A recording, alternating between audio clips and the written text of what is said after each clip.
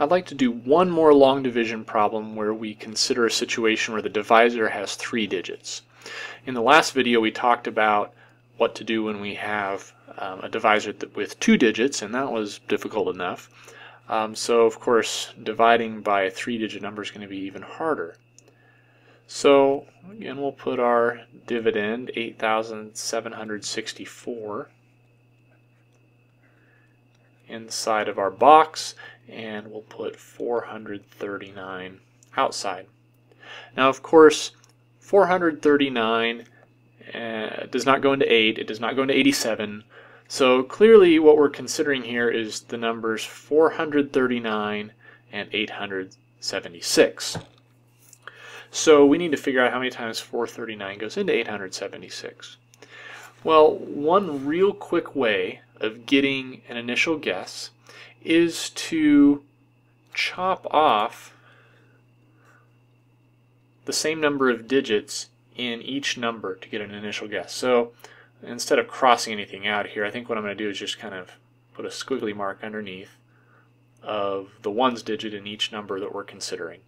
So what I'm going to do now is look at 43 and 87. How many times does 43 go into 87? Now, if that's still hard to think about, you could even take it a step further. You could say, okay, how many times does 4 go into 8? So just ignoring the 3 and the 9 here and the 7 and the 6 here. And you very well may not get the correct guess here, but it'll get you in the neighborhood. It'll pretty much get you within 1 if it doesn't hit the mark exactly. So 439 goes into 867. Well, a decent guess would be twice, since 4 goes into 8 twice. So we'll go ahead and put a 2 here. Now we need to multiply 439 by 2, so let me do that up here. And when I do, I get 18. 2 times 3 is 6, plus 1 is 7. 2 times 4 is 8. And notice what happened here. I got 878. Now in the last video we saw what it looked like to have this guess up here be too low. Here we're seeing what it means for the guess to be too high. If this number after you multiply is ever bigger than the number above it, you know that you made too high of a guess. That 439 does not quite fit into 876 twice. So that's okay. Guessing wrong is a part of this process. We go ahead and erase our 878 down here. We erase our 2, and so we know the answer is going to be 1. And so we put 439 down here, and we know we're going to have a giant remainder. So we go ahead and do our subtraction. That becomes a 16, as that becomes a 6. So 16 minus 9 is 7, 6 minus 3 is 3, 8 minus 4 is 4. Now as you move to the next one, we know we have to drop a 4 down.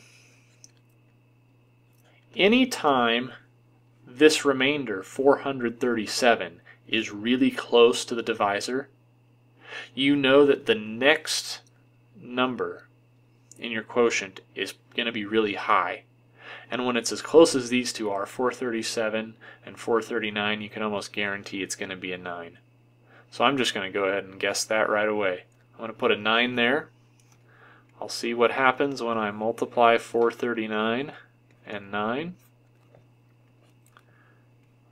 So 9 times 9 is 81, 9 times 3 is 27, plus 8 is 35, and 9 times 4 is 36, plus 3 is 39.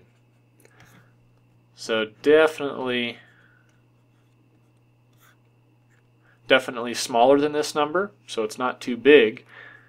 And I know, in fact, that it's going to be just right because we know we can't have 2-digit numbers up here in the quotient.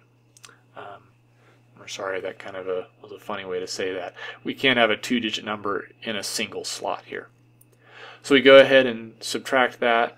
We have a 3 there, a 2 there, and do a little borrowing. Make that a 13. And so we have a remainder of 423. So our answer is 19 with a remainder of 423.